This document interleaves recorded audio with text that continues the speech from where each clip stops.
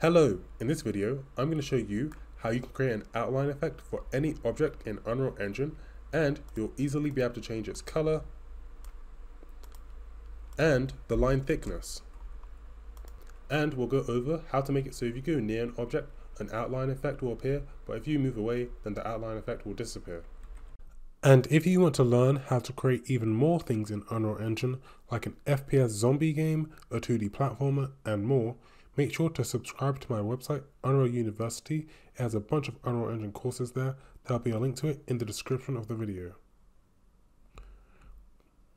With that said, let's get into this video. Hello, to get started, I'm first just going to create a new folder called Materials. And then if I head inside here, we just want to right click and create a new material and just call this our outline material.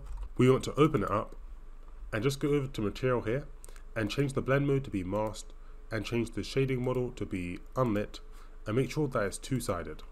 Next, we just want to right click and look for two-sided sign and then just drag off here and look for 1 minus and connect this into the opacity mask. This will make it so the front facing side of the material is masked out. Next, we're going to right click and look for vertex, normal, world space, and then we just want to drag off here and look for multiply, and we want this one. Then right click again and look for a scalar parameter value and just call this line thickness. Make sure that this has a default value of something like 1, then connect this into here and connect this into the world position offset. This will be how thick our line is going to be.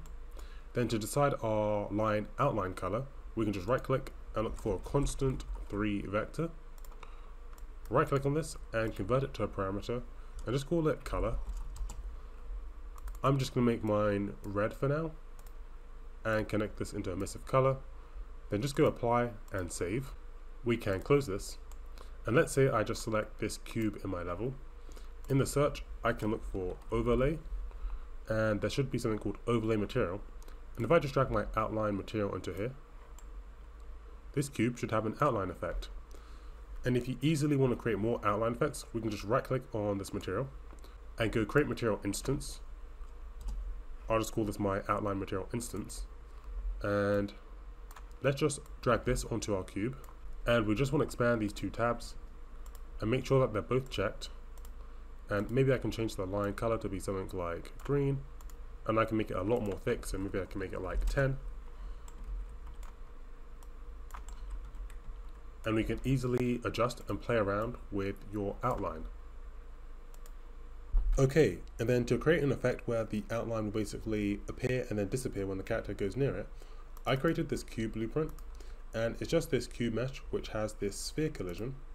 Then if we just go over to the event graph, event actor begin overlap, I simply just dragged in my static mesh and then dragged off here and then just looked for the set overlay material node. And then I set it to be one of my overlay materials, and then event actor end overlap, I set it to be nothing. Just make sure that for your collision, you have set the generate overlap event. And to easily add a collision, you can just go add, and then I looked for a sphere collision. And then you may need to play around with its radius because it starts at 32, which is kind of small, but you can expand it here. Okay, and then if you go play, it should appear, and then when you leave, it should disappear. So that's all for the video. If you want the project files, they'll be attached in the description of this video. And if you want to learn how to create full games in Unreal Engine, like a 2D platformer, a melee combat system, and more, make sure to check out my website, Unreal University.